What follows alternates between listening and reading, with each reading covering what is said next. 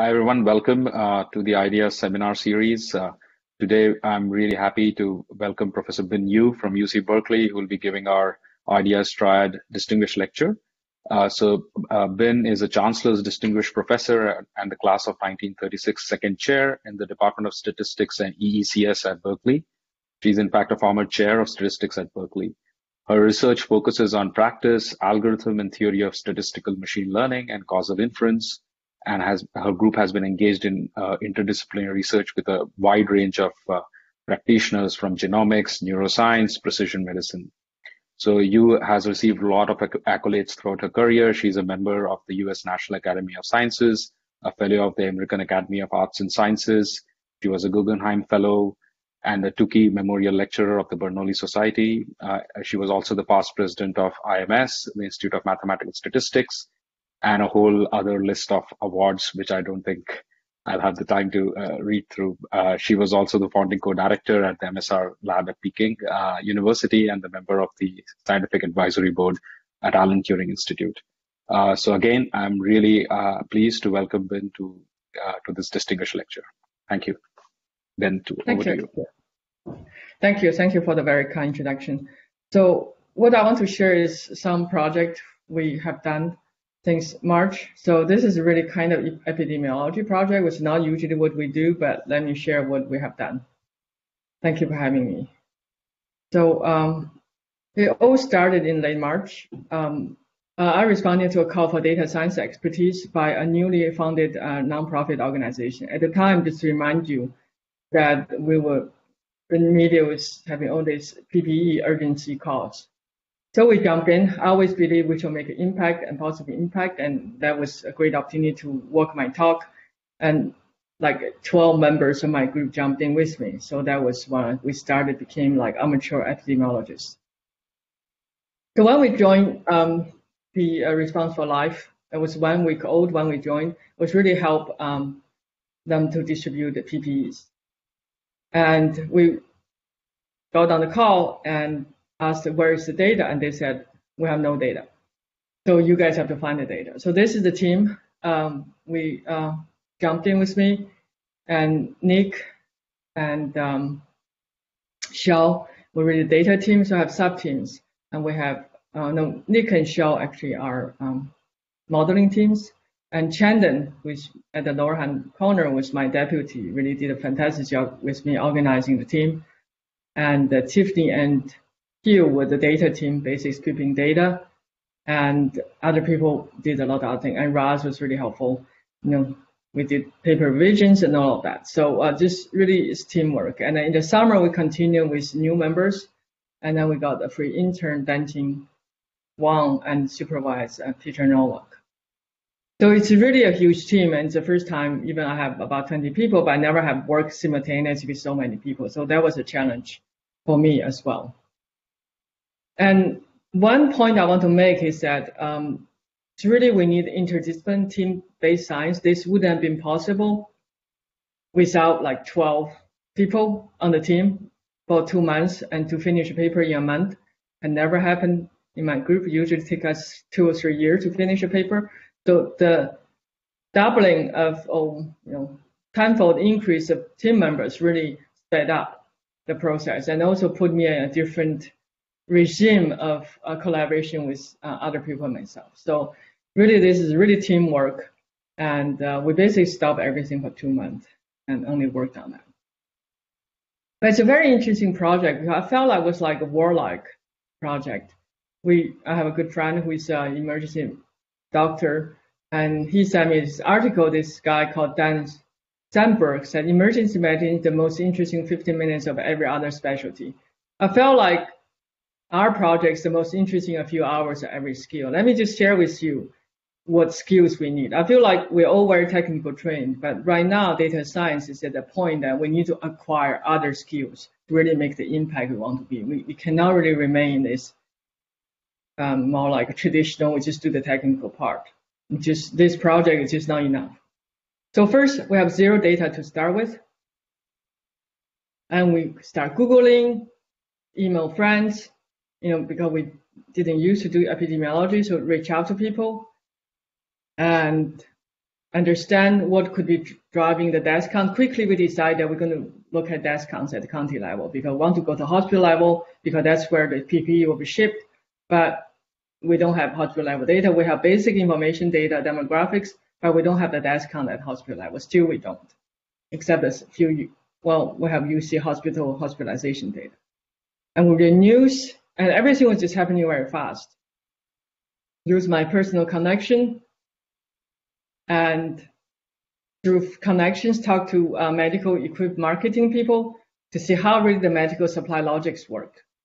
And in the beginning, we were after ventilators.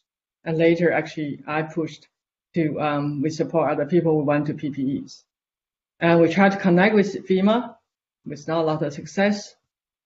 And every 8:30 is a daily call with the leadership team, all volunteers. And try to get data with hospitalization organizations. Sometimes they reply, sometimes they don't. And we even got high schoolers, actually my son's friends, to call hospitals because we said if we have the PPEs, better the hospital trust us to receive it. And that route was not successful because hospitals just didn't know who you are to trust to receive. And I talked to a couple of ER doctors to see like what's going on the ground at UCSF. And I have a team, sub-team of people working with logistic people, work with the sales force to supply the severity index.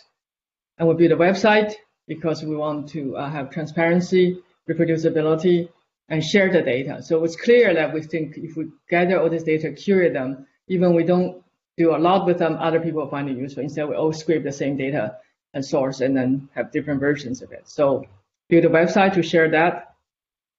And then because we want to share our algorithm and data, we felt we have to document it. That's why we ended up writing a paper. So the Xiaoli Meng, who is the editor of Harvard Data Science Review, reached out to me very early on and said he wanted to interview me. And later we ended up writing a paper, submit a paper, and he also did the interview. In the beginning, we're not thinking about writing papers, really for reproducibility. And the last is what we used to do, right? How to do the prediction with the data we have. So in all the things, it was important, but we wouldn't do what we usually do without all the other things I mentioned, like 13 of them. So, so it's and all these skills, I think part of it, I think it's what we would like to have next generation data science to have, to be able to work with people, so that you can have good data, you can have the domain knowledge, you can have the timely expertise, so that we get to do the modeling part in a more reproducible, transparent, and responsible way. So the first job was to find data. We scraped, you can see like 30 data sources and sent to Sam from Northeastern, who shared some data that we couldn't find in the open source websites. And we also got, it's all county level. We're one of the first, if not the first, to people doing state level predictions or country level predictions. So here's a bird's view of the hospital level country data we curated. There's about 7,000 hospitals in the US. Each hospital has about 200 features. Geographic identifier address, what type of facility, urban or rural, how many beds, how many ICU beds, occupancy rate, number of employees, and what's the hospital overall rating. Because we really want to be able to predict death counts, in the end, all the data on the right turned out to be not very useful for counting, for our prediction, but we have it there, other people can use it. We have the death counts from New York Times to US Effects, and we also scraped open source websites, demographic, population density, age structure, health risk factors, heart disease, so on and so forth, socioeconomic risk factors, and social distancing, mobility. Just recently, I think it was Facebook and a company reached out to us. They have some new data. They want us to have it. I think they recognize a lot of people go to our website for for this data repository. And we also have some cancer temperature data, but and some sample flight itineraries. A lot is like I read newspaper and team member read newspapers, and our data team just script them and do data curation. So this talk is not just about the prediction method, it's also about this data repository. I hope some of you will help us advertise and find it useful. So the data quality issues about death count, right? The case number just completely depends on how many people get tested. And death count has problem too. There's undercount problem. After April 14th, counts start including probable death. And supposedly US effects and New York Times data come from the same sources at the county level, but they don't always agree. And we have about 3,000 counties, and we didn't have the human resource to really verify the sort to get a sense of which county is more reliable. And there might be delays for them to put things on their website. So a lot of things could happen. We're using this data repository for my final project for PhD level plus statistics class. We're going to ask each team at least call one county to find out the quality. So that's just a really small subset of counties we can get to. If you look at the two sources, what you have on the left is each day we have a difference, and we have 80 days, and we have 3,000 counties. So you can see that we have lots of big numbers, and then that's what you see. Mostly they agree. And if you chop the off, you can see the more detail because the scale was too high, the vertical. So on the right is a zoomed in version of the left, and you can see that the difference is from 100 to 200, mostly minus 100 to positive 100, and there's something actually, there was one correction which was much larger. And the weekdays are also different from weekends. We take that into account a little bit in our predictive method. So the dashed line is the average of total death count, and you definitely see that somehow there's a peak. It could be just a delay of report at different level from the hospital, and how the public health department in a county gather that. I think it's more or less the weekend effect. That there was, let's look at the first. On the left is the number of divisions, totals to 2,100, and then days for revision is the delay, right? Time lag in revisions, and you use that. We do this. You can do a histogram, but this is the CDF of that distribution. Of if you look at the revision and how long people waited to do the revision, you can see mostly it's about you hit like 20 days as most. And in terms of how big is the revision, is the sign magnitude, and the strips is really because one thing gets revised and future counts also get revised.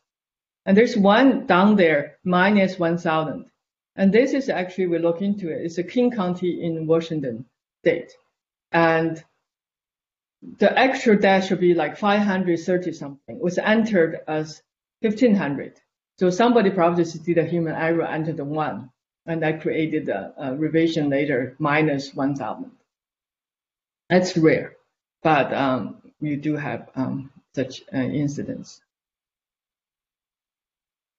And this type of revision, this type of mistakes create problem for our algorithm, and we have a huge peak or lift, then usually really screwed up our algorithm a bit. But unless we have humans there to check all the data, it seems not avoidable. So here's the pipeline we developed. We curated hospital and county data, and then we start develop our models. Actually, we developed many. First, we aim at 7 day because it was enough for PPE shipment for the purpose of responsible life. Actually, they said 5 days was enough. The PPEs are made by different makers around the country, and then we work with Aerobridge, which is a lot of pilots who just freely ship the PPEs for us.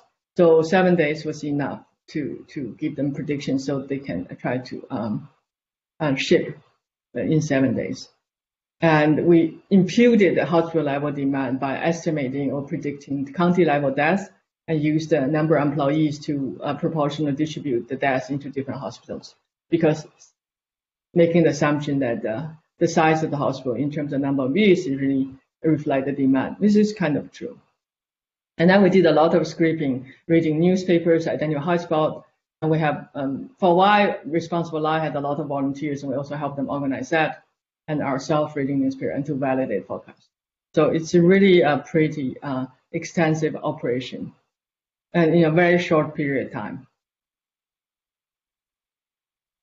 So we had the data, and we're now in the stage, I described the data, we're now in the stage at county level predictors. So we developed multiple predictors and use something I worked on when I was at BioLab 20 years ago to combine the different predictors so that the predictors that work well recently get more weight. So we don't have to switch, we just do self-switching. And the different predictors capture the different kind of regimes of the growth of the cumulative death in the United States. And then we use a conformal analysis, use the fast 5 days prediction error to come up with a prediction interval that worked pretty well. And then we have a website, which is called covidseverity.com, which actually Chandon bought to visualize to today. It's become an automatic AI system to script the data all automatically and do the prediction, visualize, and we update. We have 1 day delay every day. And all our codes and our algorithms and data are all accessible from that, and also linked to appear in the Harvard Data Science Review. So, okay, so this is the second part. I have a data team, right? I described their work. I also have a modeling team, and there are a lot of other people doing other things. We decided the best way to identify hotspot for the hospital level is really go to the lowest level possible where we have data, which is county level and death counts. County, as I mentioned, death counts have problems, but it's more reliable still than the case numbers. So what we're facing, many curses, very dynamic data, right? Depends on policy change, human behavior change, things just, there's no stationality or anything. It just, it's quickly changing.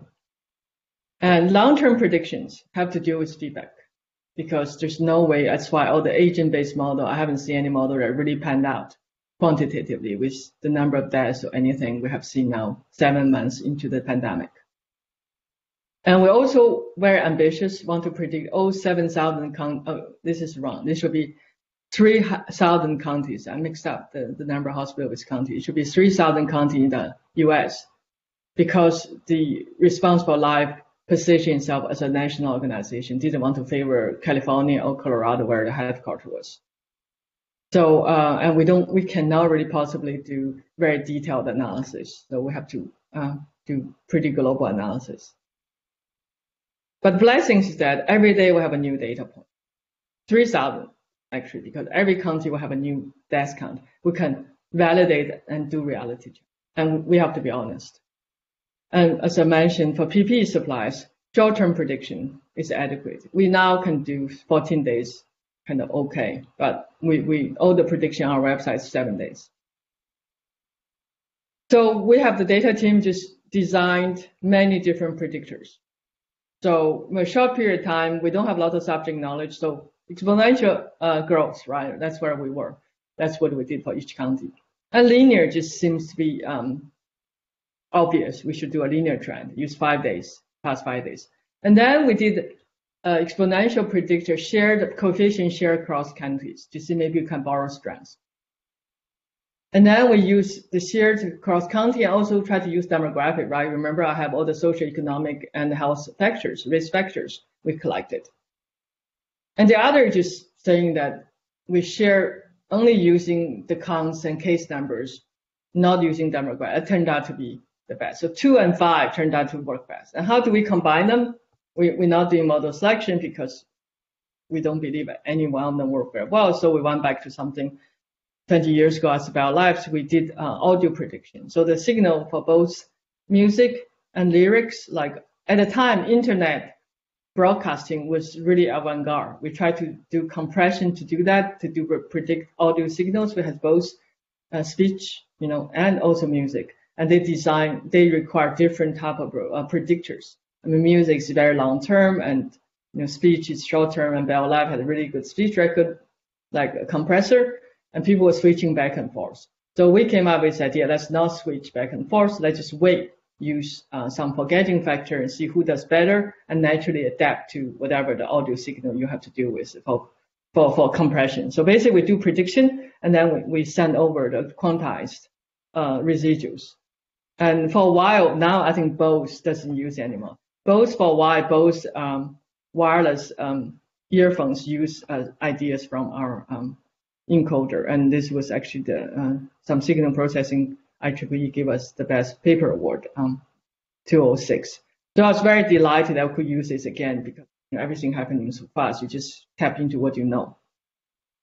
So the detail is that you have, say, M predictors, and you just look at the big sum, right? You have a forgetting factor mu, so we set at 0.5. I was very worried about overfitting, where we didn't have much data, so we just use the C and mu parameter from that audio coding paper.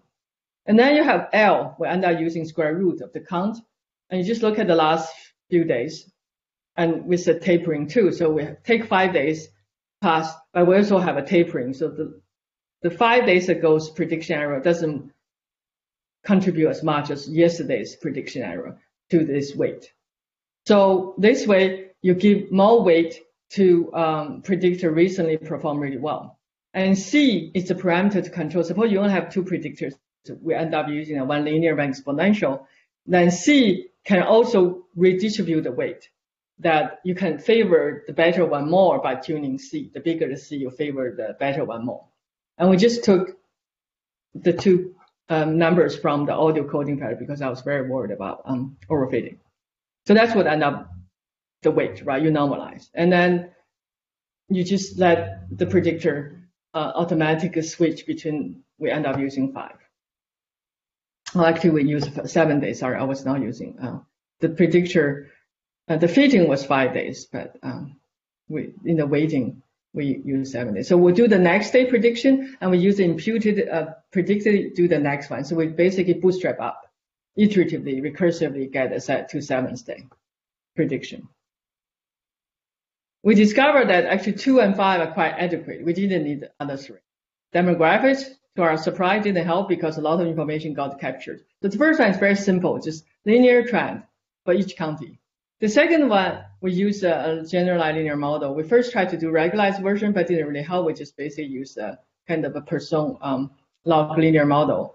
And what you can see that at time t, you use the log death of the last yesterday and the same county cases 7 days ago, and use all the neighbor deaths add up log 7 days ago and all the neighbor counties 7 days ago cases. So these are the predictors. So we take into account this weekly effect and yesterday, and that's our expanded shared county exponential predictor. So we have a predictor called combined linear exponential predictor called CLEP.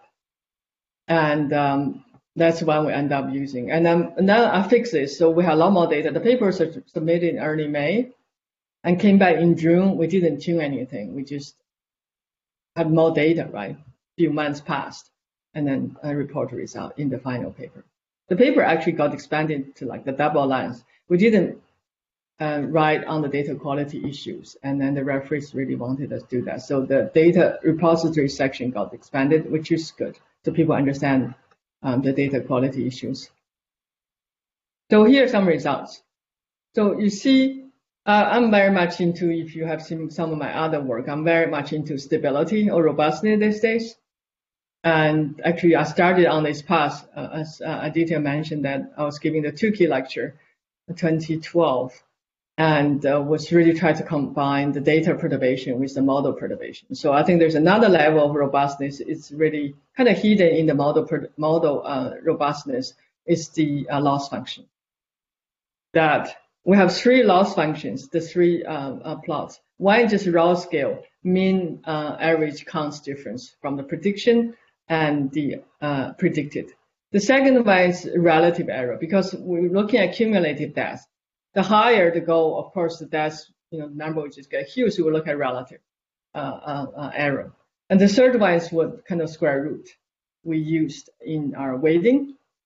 And then we have a square root scale, just to see that whether what we did are robust or stable for different performance metric evaluations.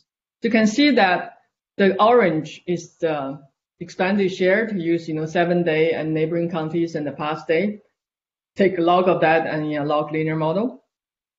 And the red is the linear, and the blue is the combined, we call CLEP. So in all three metrics, we have consistent overperformance of like our CLEP relative to like basic predictors. And of course, because we use weighting in the square root transformation, the first one looks like the orange looks hard because the scale is different. We didn't take care of that the right scale because scale, so that's why it looks orange is a lot worse. But most of the time, almost all the time, that you can see that our blue CLEP is definitely one of the better three, right? If you look at the first panel, that there was a period, the red in terms the linear predictor outperforms our CLEP in like early April, but if you look at using the square root metric, then it's not the case. It just we didn't want to tailor our prediction too much into the counts because that can really, the outlier can really dominate. So we did the square root. And but that's just unfortunate. That's where linear actually works pretty well. In that regime in April, we're kind of in a linear regime. And this is, unfortunately, we use the same colors. We could have used different colors. Now, this is the same metrics, but a different horizons. So the red is the 7-day. That's what's good enough for responsible life. And orange is 7 days, and blue is 14 days. So of course, it gets harder and harder. And if you look at the first one again, because the metric was not tailored to all this raw scale, mean scale, mean average absolute error, then in the beginning just very volatile. So there were cases that there was a weird, like the 10 days seems to be harder than the 14 days, but that's just a weird volatility of the data. And you can see the other metrics, you don't see that weird phenomenon. And this is just if you want to push further into the horizon to 23 days, you can see that on average, you have a linear scaling for all different three metrics.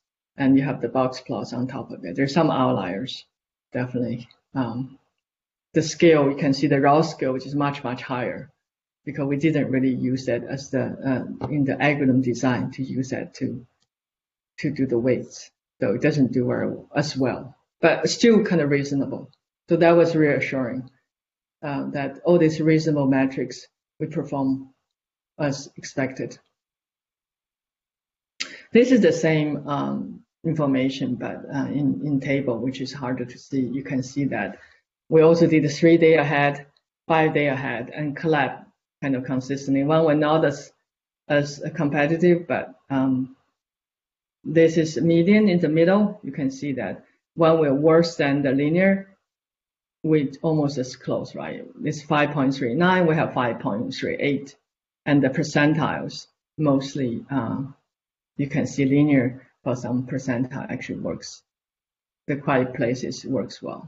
But if you look at the median for the majority, then CLEP is really the winner. Oh, sorry, I had two of the same slides. So now we have a good predictor CLEP, and we want to go for interval prediction, right? Because you want to give people some sense when you do planning, not just it's going to be 100 deaths, but you want to know ballpark. It's going to be up to 200 or only going to be up to more like 110.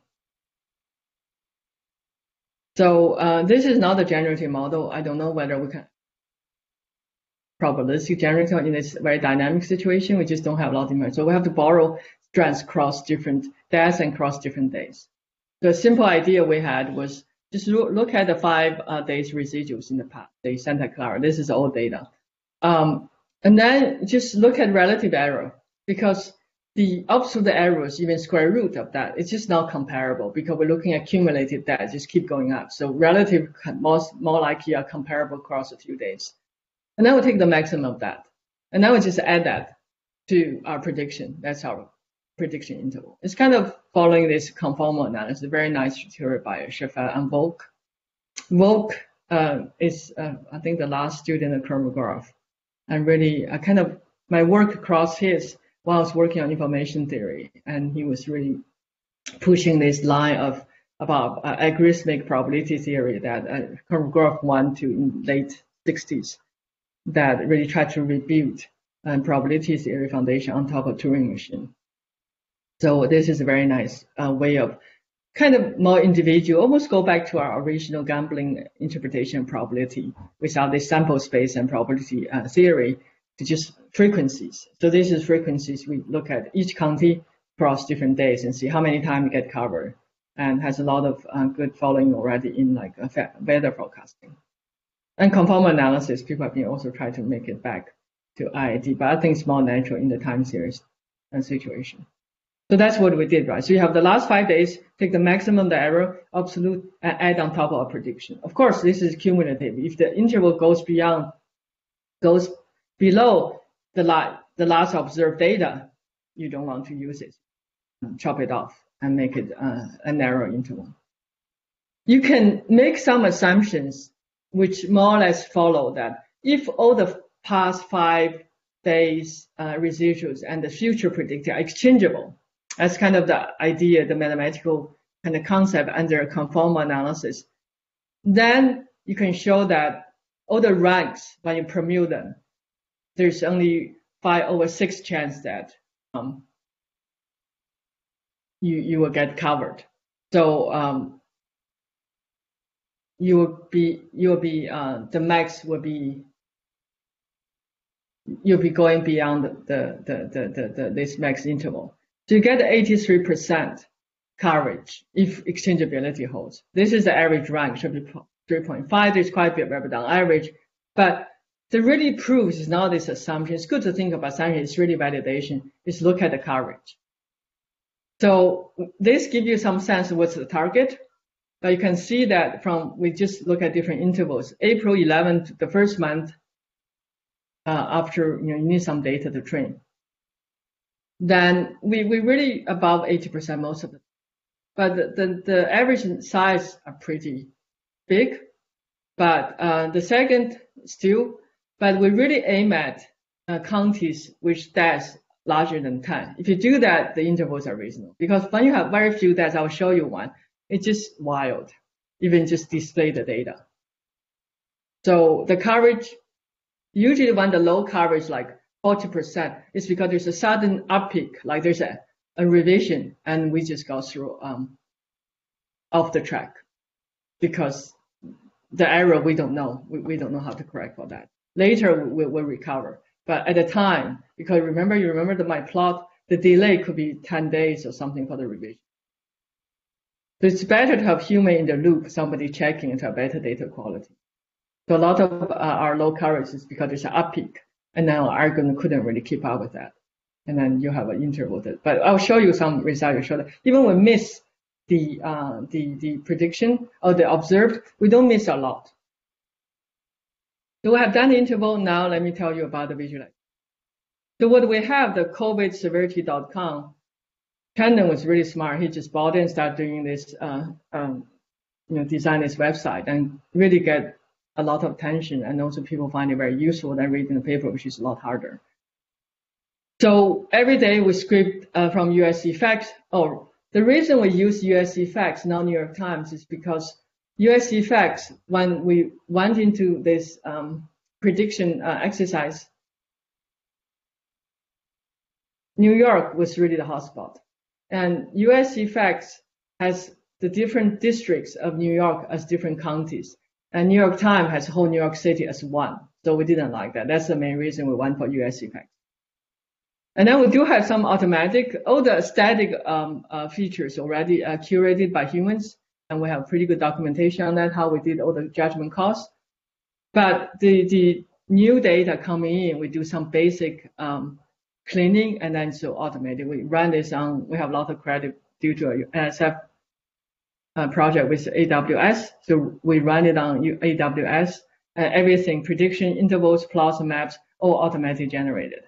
As I said, right, that's the number I I showed you about King County. It would be good to have human in the loop. That's my vision of how AI is actually human-machine collaboration. We can have the humans do the frontier work and then understand things. When things become repetitive, we bring in machines.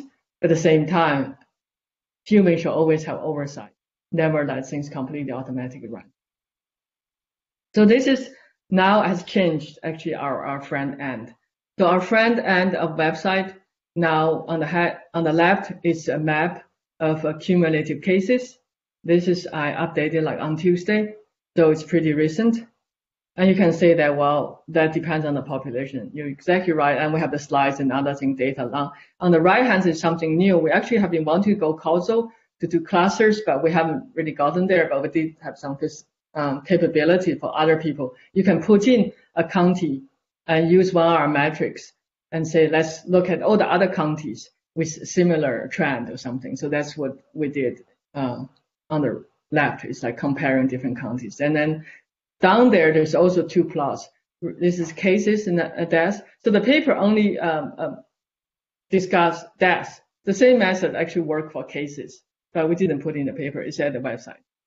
And you can see the different counties. And we also do the matching of the first case happen. So you have a time lag, recognizing different counties don't have the same starting point. And if you click on the left, view interactive dashboard, the blue dashboard, then you get to this page. And we have 8 metrics on top. You can click, we have cumulative case, cumulative deaths, new cases, new deaths, and normalized by 100,000 density. And this is Tuesday, new cases per 100K. So you can see that it seems to be what's happening is really upper, like North Midwest. And the top is a place called Carter, Montana. And the red is a search. You can put in Montana, Carter County, and take a look. It looks like per 100K, you have 12,000. That's huge. But there's a problem. So that's why we have the next bit. To look at that, Carter County only have 1,000 people also. So they only have like 1 death. Because of normalization, they become so up there, so red. But this is not reliable. It's just because there's 1 case, there's very sparse. It doesn't. You cannot really talk about deaths per 100K, right? So that's a problem. But our facility, I mean, this search capability allow you to check the top one to see whether it's the case or not. So this is, I was like, this is what's going on. I realized this is just got blow up because the normalization is a very, very small county. So this is just, you look at the county level data, you know that it's 1 or 2 counts that it's not very reliable. And you look at the second one, the Carroll County in Mississippi. And this, you can see that at least they have 12 deaths. It's a lot more reliable, tenfold than the other one. So this is kind of okay. And then you can see our coverage. For deaths, actually doing pretty well because it hasn't been changed. And then for cases, we kind of underestimate when there's an up peak. So I don't know whether the up peak for the blue, which is accumulated case, then maybe it's a correction, which later we'll find. So that's why we miss it. It's when this sudden up peak. We cannot keep up because there's nothing in the past to tell you there will be an up peak. A trend is okay, but sudden jump, the ability to assume the future is similar to today. And I know you guys mostly in Atlanta, so look it up. It's Fulton County, and you can see that you guys, the death count again, we have pretty good coverage. For case prediction, we are not as good, 0.7, but still not too bad. And somehow we seem to have over in the beginning of September, we over predicted. But you can see it's pretty close. It's not a huge difference. But to be honest, we didn't tune our method for case numbers. We tuned everything for the death. We can actually just add a factor to have the right coverage of a case. Because really the maximum of the relative error it's really give you the magnitude, the right scale, and then you can tune by a fixed factor and use the empirical coverage to find the desirable coverage. And what we really give to response life was not this counts. We impute the hospitalized death counts using the employee numbers because we have that. And then we do very rough. We use the total deaths and new deaths and cut into 3 categories: high severity, medium severity, and low severity. And then it was never fed into an optimization routine to optimize because we had limited PPEs to distribute. So it's very heuristic at this level for them to look at to see, oh, this is a severely impacted area. So it's humans looking at these indices and then combine with donor requests to do the distribution. So we work closely with Don Landworth, who really was hands-on designing the logistics system. And this is some photos from you work with Arab Bridge on May 8th to ship face shields to Temple University Hospital. Now the response lab kind of completed mission. It's not really in operation very much anymore. So the impact is that response life built this Salesforce logistics system. It's just a pity that FEMA, we couldn't find our in for FEMA to use it, for any of the public health department to use it. Everything's so busy. But we did make many shipments and work with different organizations to do the PPE shipping early on. And if you go to, I already showed you the size. If you go to the right of the CLEP dashboard, that's what you see on the right-hand side. So what I saw you is new deaths from Tuesday. You can see where the new deaths are per 100,000. And I think some of the upper Montana ones probably like inflated because they are a small county. It looks horrible, but actually there's one case just because they have very few people there. So take this with a grain of salt. And on the right is the clustering that you can choose different. So here I have chosen, you have to give a Fulton, that's Atlanta where it is, and then you ask, how do I cluster? So I use total deaths to cumulative deaths to cluster. So those are the places similar to Atlanta, like you see Fairfax, Virginia, DePage, Illinois, Orleans, Louisiana, and so on and so forth, and New Jersey, 2 places in New Jersey. So this is here, what are the counties similar to me? And the last 2 I didn't show you is like I shift the curve to match the first day. This is just natural time and cluster that way, and we also did a shift clustering. So this is just for people to explore into some similarities. So the paper, as I said, is finally, I think, accepted by Harvard Data Science Review. And we had another person, actually, join us in the summer. And where we are. So I want to make a comment that both this combination algorithm, you can have your own predictors. I can combine with agent-based predictions in this combination. And with machine learning signal processing is basically what I'm doing, that put it together and just see who perform well. And then we use that in terms of. And the MEPI interval is agnostic to predictors too. It's just you need some kind of exchangeability. But even you don't, you can just empirically validate it. Yeah, every day you have a coverage and just see on average you have the right coverage. And we're working on a paper in the summer. Actually, we finished this paper, but we also want to help California to do hospitalization prediction. And we end up using county data again. We have 5 UC hospital data, but we couldn't get access. Even we talked to the states, they're supposed to share data with the UC researchers. It hasn't happened. And so we have the county level hospitalization. And for that, we actually would change the predictors. We actually use moving average, works better with hospitalization. And we also have some smoothing. So we don't use the exponential and the linear anymore. We use moving average and something else. And we use the same combination and the same MEPI. But we do have to do the scale 1.4 a bit. And we also start tuning the C and mu. There was a Purdue group that start using our method. They compare with the Hawkes approach. And they have very strange metric. So for the metric, 7-day prediction is easier than 3-day and 5-day, which is the metric was really strange. But I like the fact that they actually tuned our CMU, which they also had more data. So we start tuning CMU for this paper. We get more power out, but we also have more data. And the data repository is still there. We just added some new data. Somebody else actually reached out to us, want us to add their data. And over a 2-week period, this is a while back, we have like 12,000 visits and 53 unique cloners, which means they downloaded everything. Hopefully they're making good use of it.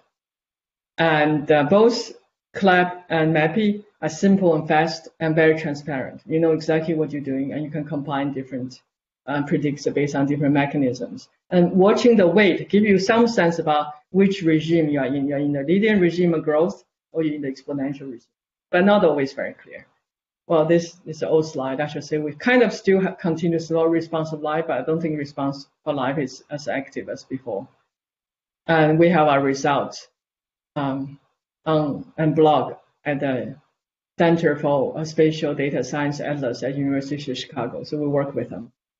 And our predictions already at the CDC Forecast Hub. I've been hoping that they will use the weighting, but somehow they have different groups adding, sometimes contribute predictions, sometimes not. That I find it strange. I thought they should just require them to always give continuous predictions and also have open source reproducible codes. And also in the prediction, you cannot find where is their source code. And we are working on the hospitalization prediction and doing the adaptive tuning inspired the Purdue paper, Chang et al. We kind of always thinking whether we should do causal investigation.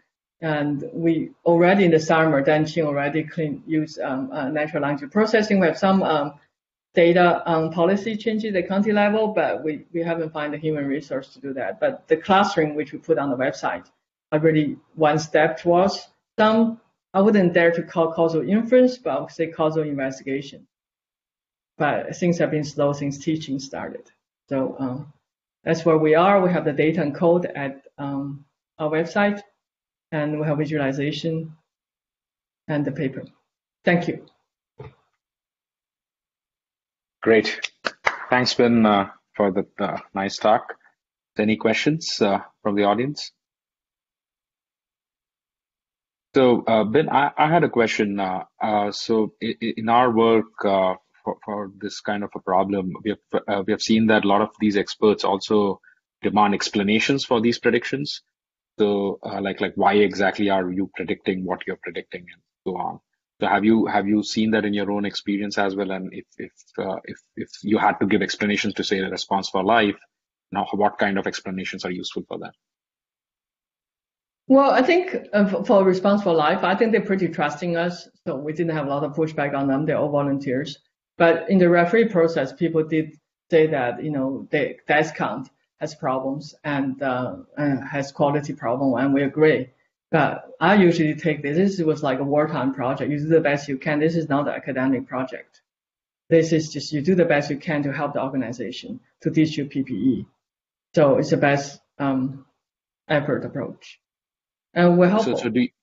So do you identify any signals which are very useful for your prediction,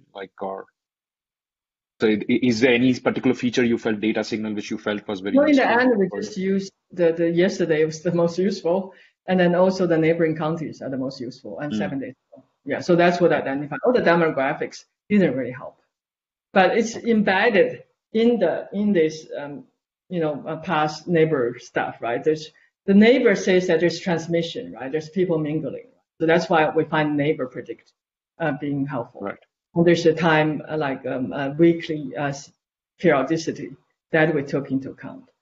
But just since we're in the prediction game, if the prediction doesn't help, we don't feel like we need to include those demographics. Yeah, right. It's simpler. So what we learned is yesterday is really helpful, and what's happening in your neighbor county. It's not just the death; it's those cases, especially cases 7 days ago. It's not as reliable with all the number of testing is done, but still predictive of how many deaths might come. Okay.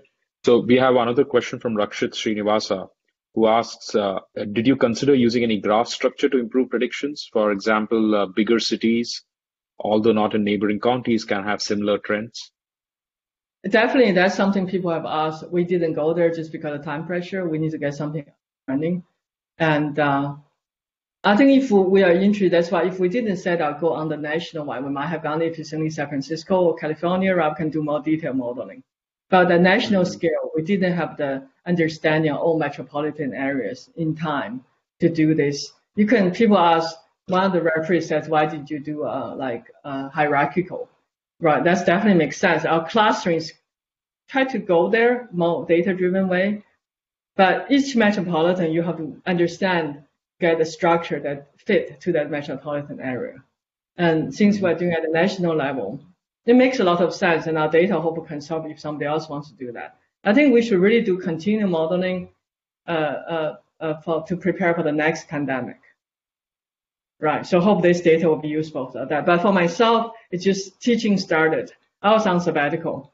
That's why I could do this in March, because I didn't. But when teaching started, and my students also have to continue with everybody dropped everything, right? I cannot really say that this is, if it's a short-term thing, we might have done it, but this is a long haul. And so with the right data, I might jump back in, but right now, I feel like I always want to have a very clearly defined goal and responsible life kind of mission accomplished, right? We just went in, everybody was volunteer, jumped in to help.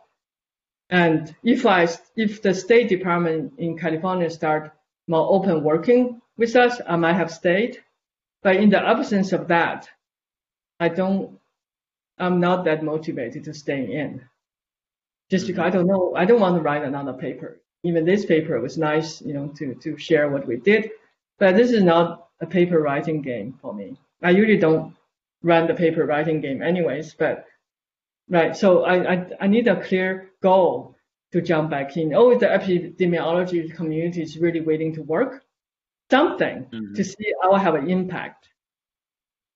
Then doing just more of this modeling, write another paper, and who knows who's going to use it. It's not very appealing to me. Right. Yeah, I always want to have something I can see the impact. Yeah. Right. Now, so another question I had was did you consider using any of the intervention information, like these shutdowns and all these other mandates at different county levels? We tried a little bit, and we didn't have all the information. We have some data on the early, a little bit, didn't help.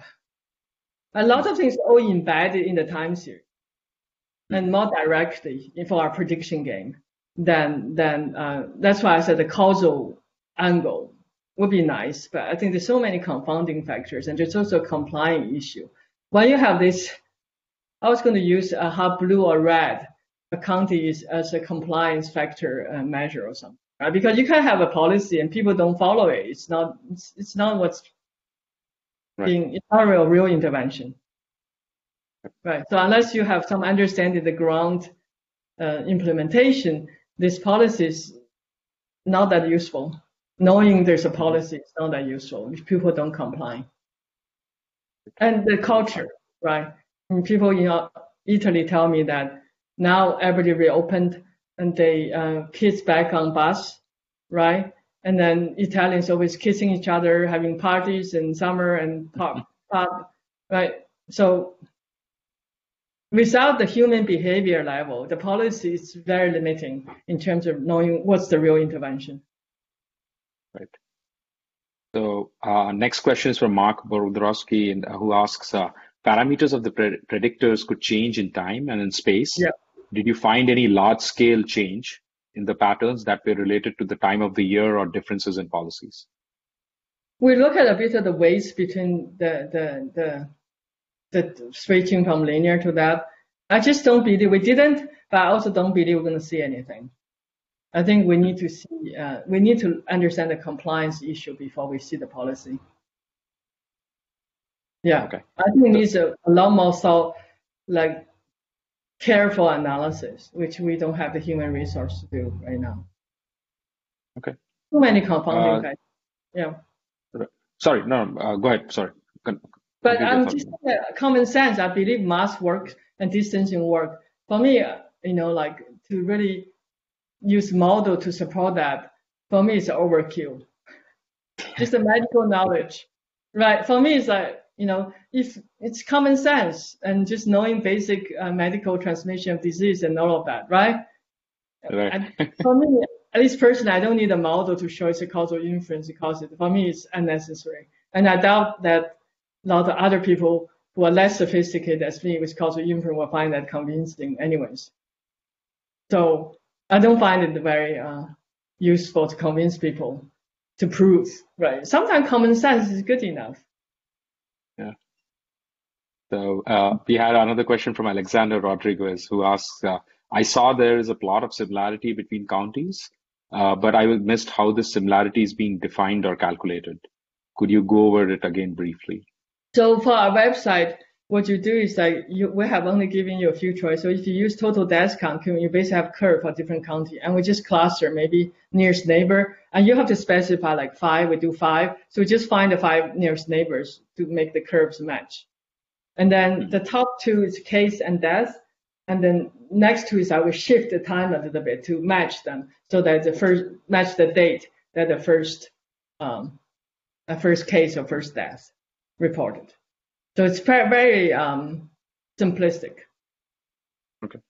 It was kind of at the beginning, try to get at a little bit the causal investigation, but summer ended and I was not very convinced myself that there's any signal there, and I got busy.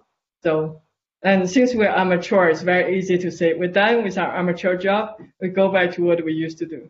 So that's what happened. But I'm open to, when we have a good collaborator, when I can see the impact, I'm happy to jump back in. But the State Department of Public Health, we tried very hard. They're too busy we said, how about just using our prediction intervals, right? It's a very simple idea, right? They use SAS, and I said, we can't really help you to connect with the Python code, but they're too busy. So I think without an old like working relationship, it's very hard. I can see from their point of view, they don't know us, right? They probably a lot of people contact them, but they did reach out to UC researchers, say that we want to share data, but I think the privacy issue got them, so we still haven't seen the data. They're supposed to share data with many of us, like in old California, like who got sick, who got tested, and where they got to the hospital, and when they checked out, right? Those type of data, which is still relevant because this is not ending. But this has been 2 or 3 months. We haven't seen data. Yeah. Great. Thanks, Ben. I think that covered all the questions, and we are also at the 3 o'clock mark. Yeah, thanks again to Ben for giving that great talk. Yeah, I'm sure. Thank you, Ben. Here anyway. Yeah. Great. Thank you. Bye, everyone. Thank you, and see you next week for another edition of the seminar series. Bye-bye. Bye.